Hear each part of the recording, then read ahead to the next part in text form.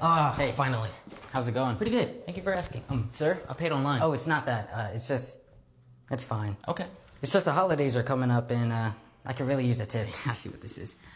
I'm flattered, but I have a girlfriend. What? Joking. I'm depressed and single, but I don't have any cash on me. Oh, that's fine. I have Cash App. I don't use Cash App. Yeah, you do, liar.